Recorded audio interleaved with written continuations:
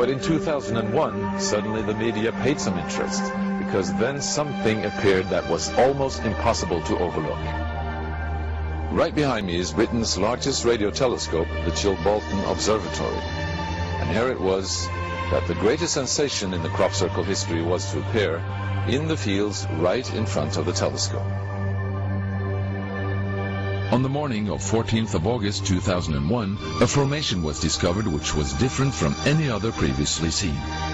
From the ground it looked like a tangled mess, wisps of crop spread around in no system. However, in the evening with growing shadows, a picture appeared, unmistakably that of a face.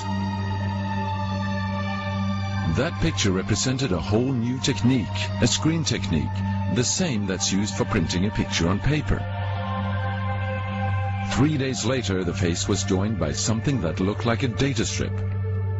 Rows of counters made out of standing and flattened crop. But soon an astonishing similarity is discovered. In 1974, the astronomer Carl Sagan composed a message that NASA sent into space from the Arecibo telescope in Puerto Rico. Binary figures which constituted a graphic code presenting key factors about humans and the planet we live on. 27 years later, an identical pattern appears in a crop field right in front of a similar radio telescope. However, on closer inspection, it seemed to show that the code contained some fundamental differences. Sagan's message explained our calculation system, the dominant chemical substances within the elements that create life on Earth, about our DNA code, humans' height and quantity, and that we live on the third planet in our solar system, and lastly, a sketch of our radio telescope. The message received described the same calculation system, but that silicon is most dominant in life forms in contrast to carbon. The drawing also clearly shows a humanoid figure with large head in relation to its body. It's also explained that they have an extra string in their DNA, are approximately 4 feet tall, inhabit the 3rd, 4th and 5th planets in their solar system, and have a population of around 21.3 billion. Underneath, the telescope has been replaced by something more complex.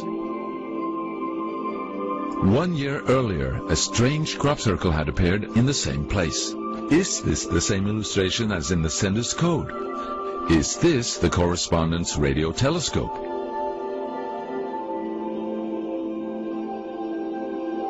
If this is not an extremely clever and well-calculated joke conducted by humans, is it a serious response from an alien civilization? The Chilbolton crop formations really gave new life to the speculations of who is behind this. Is it aliens? Where do they come from? And what is their purpose of this type of communication?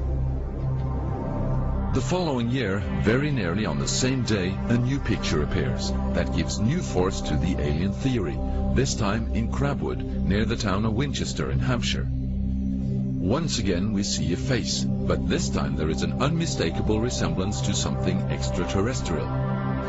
The picture also contains a print, somewhat similar to that of a CD, with something that appears to be a coded message.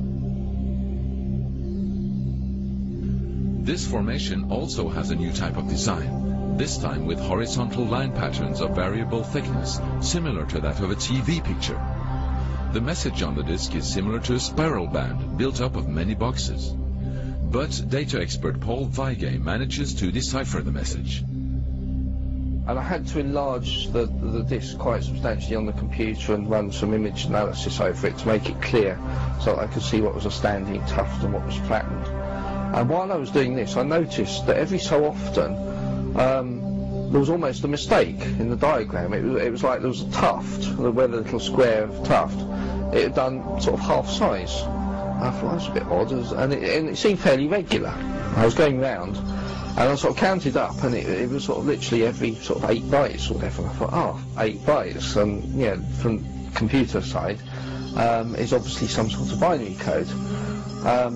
So then I did the straightforward thing. I just converted it into ASCII, which is the standard sort of computer language that you encode the alphabet in. And of course I then started to get words forming out, and I thought, getting somewhere here. So I then did the whole thing for the whole lot, and got this message. The message is in English and reads as follows. Beware the bearers of false gifts and their broken promises. Much pain, but still time. There is good out there. We oppose deception. Conduit closing. Many have been surprised by this message. Are there aliens with such faces that we should be aware of? Or is this a picture of the sender? Does this indicate the start of actual close contact with neighbors in the universe?